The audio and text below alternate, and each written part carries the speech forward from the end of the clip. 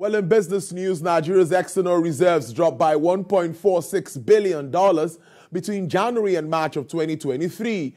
Figures obtained from the Central Bank of Nigeria reveals that external reserves, which stood at $36.9 billion at the end of January 1st, 2023, fell to $35.53 billion as of the end of March 30, 2023. The CBN governor, Mr. Godwin Emefiele, explains that the decline in the external reserves is due to fall in crude oil prices as global uncertainties persist. Recall that in 2022, the CBN launched a program tagged RT200 FX program to boost forex supply in the country through the non-oil sector in the next 3 to 5 years. Meanwhile, the Nigerian Export Processing Zones Authority says Free Trade Zone scheme has generated a total of 35.1 billion naira for the government as customs duty in 1 year. Also, the sum of 408.3 million naira was remitted as pay-as-you-earn taxes in 2021. Speaking on the Free Trade Zone scheme, the Managing Director, NEPSA, Mr. Adesoji Adeshuba, commended the scheme for a notable turnaround in the last 7 years, creating a viable revenue option to reduce over-dependency on downstream sector. The NEPSA boss further added that the scheme is also generated a total of 19,125 employment with over 3,000 job skills. Nigeria's call for an inclusive, equitable, fair, and universally beneficial international tax system towards the attainment of the 2030 Sustainable Development Goals. Making the call on behalf of the country at the Economic and Social Council, United Nations headquarters in New York, is Mr. Mohamed Nami, the executive chairman of the FRS, that's Federal Inland Revenue Service. Mr. Nami noted that Nigeria is concerned about a global minimum tax as put forward by the OECD inclusive framework because of its low rate and the way it was negotiated to benefit the home countries of multinationals. He also says that Nigeria looks forward an enforcement mechanism for the binding multilateral tax convention, noting that the challenges that developing countries have experienced with investment treaty arbitration. Well, food insecurity is still a major global concern as 1 billion people are suffering from starvation under a malnutrition. However, African food insecurity have been attributed to driven mainly by armed conflict, drought, and economic turmoil, as well as the Ukraine conflict, which is making a dire situation even worse. A researcher and agribusiness economist, Dr. Matthew Ojo, who joined us on Business Nigeria from United Kingdom, harps on the fact that government must take deliberate actions to improve productivity across Nigeria's agricultural value chain. There was a report that came from the World Bank Global Report Food Crisis that talked about up to 205 million, likely to face acute food insecurity and needing assistance in about 45 countries. And so when you juxtapose that report with the one that is just released by the United Nations, you understand that it's not a new development. It's just that Africans, as we are, need to start looking at what we need to do differently from all we've been doing before now.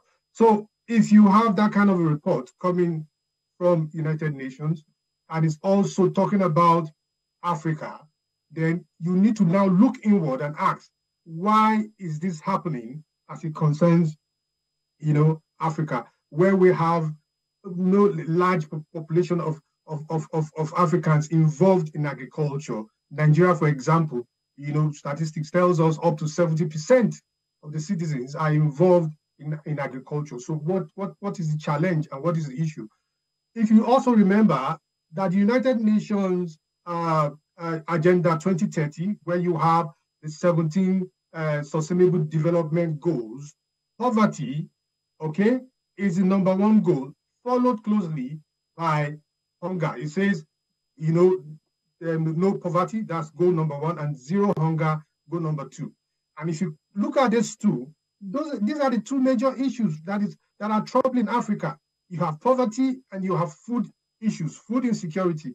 So the real issue here it's not just the concern about poverty in Africa, but the problem of food security, which has constantly been a major challenge for the continent. Dr. Ojo there speaking around food security. Asian Pacific markets rose largely today as investors further digested key manufacturing data in the region. Also a potentially ominous sign for global inflation just days after slowdown in U.S. price data had boosted market optimism. S&P 500 futures dipped 0.3%, Nasdaq futures lost 0.006%, Eurostock 50 futures is 0.1%, FTSE futures added 0.1%, MSCI's broadest index of Asian Pacific shares out of Japan is 0.4%, Chinese blue chips rose 0.7%, brushing off S&P 500 survey of manufacturers, which showed a surprise drop in sentiments to 50 in March. Japan's Nikkei edged up 0.5%. The US dollar was broadly higher as fears over inflation resurfaced after a surprise by major oil producers to cut production further, with trade wagging the Federal Reserves may need to increase interest rates.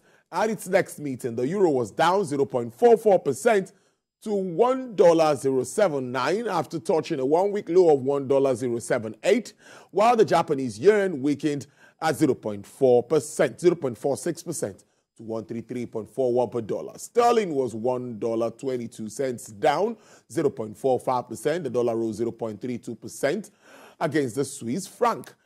The dollar index, which measures the U.S. currency against 6 pairs, was 0.08% higher, with 103.01 breaking past 103 for the first time in a week. The currency strategist at OCBS in Singapore, Mr. Christopher Wong, confirms that the expectations are that the Fed is nearing the end of the tightening circle while receding broader contagion risk. The oil price gain due to the surprise production cuts is a fresh risk to inflation.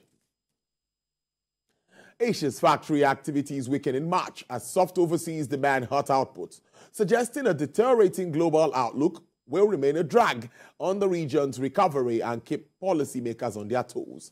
China's Caixin S&P Global Manufacturing Purchasing Managers Index stood at 50.0 in March, much lower than the market forecast of 51.7, below February 51.6.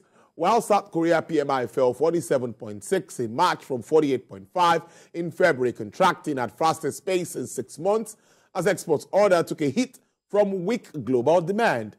Japan's PMI stood at 49.2 in March, up from February's 47.7, but remaining the 50 threshold.